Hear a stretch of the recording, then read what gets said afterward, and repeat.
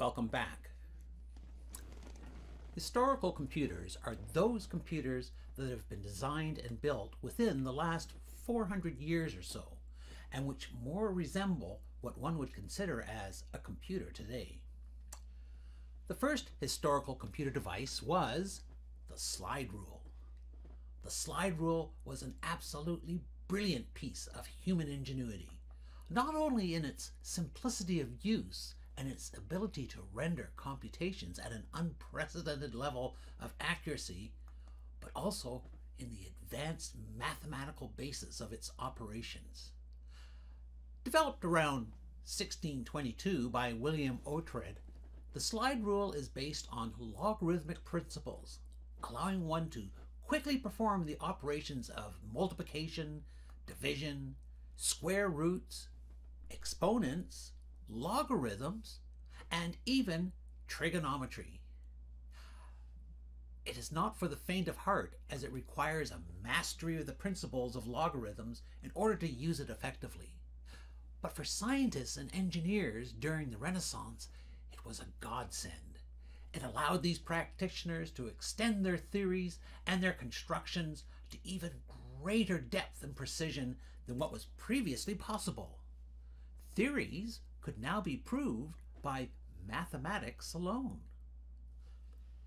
But despite how indispensable these devices were, slide rules are no longer in use today, as electronic calculators have rendered them obsolete. But they do show up every now and again, mainly as decorator items. Here's an image of a watch that has a slide rule incorporated into the outer ring of its face. The 1700s saw the start of the Industrial Revolution, starting in England, Europe, and the US, but eventually covering the entire world. The key goal of this revolution was to streamline and make as efficient as possible the manufacture of goods and materials on a large scale.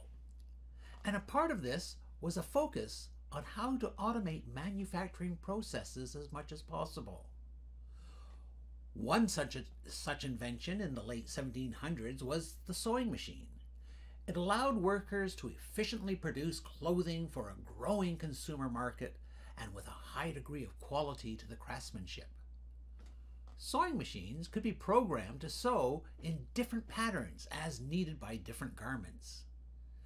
Now, sewing machines are not what one thinks of as a computing device, but their ability to be programmed for different sewing patterns can be seen as a lead-in to the development of other devices that could also be programmed.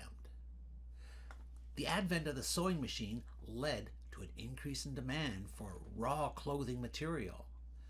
The demand that couldn't be met by manually operated weaving looms, and thus came another ingenious invention, the power loom, an automated, self-powered version of the weaving loom.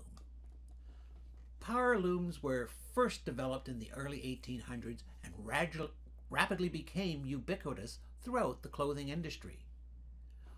Not only could the power loom turn out kilometers of linens and raw clothing material with few, if any, flaws or errors on a daily basis, but weaving patterns and designs could be programmed into the machines so as to make different runs of materials, as being required by the clothing factories.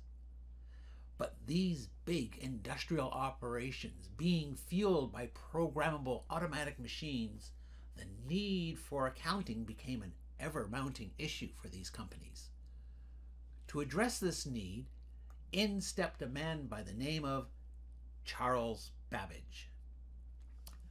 Charles Babbage was an English gentleman who, in the mid-1800s, designed what many people today consider to be the first programmable computer.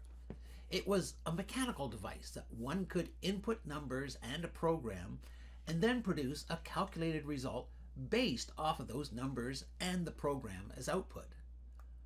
Unfortunately, Charles was never able to complete a working model of this computer, which he referred to as a difference engine.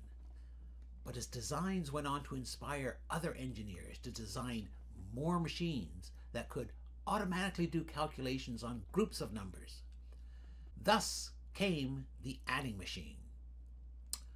Although adding machines had been developed about 200 years prior, none really caught on until the late 1800s, when a patent for an adding machine was filed in the US, enabling accounting to finally flourish, especially in the wake of the Industrial Revolution.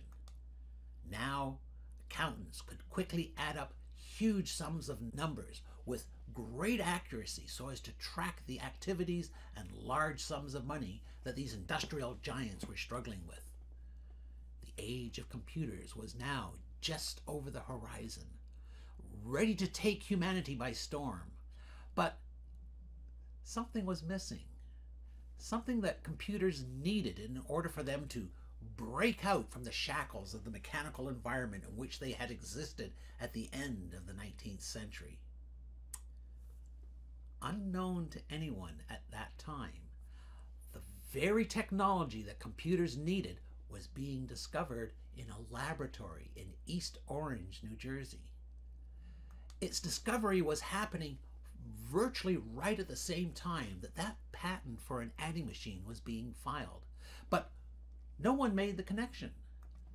This discovery would eventually dwarf the impact of the Industrial Revolution and change the entire world in a way that no one ever saw coming or could have ever imagined. What was this discovery and who made it? Please join me in the next video where we'll talk about none other than Thomas Alva Edison. See you then. Thank you.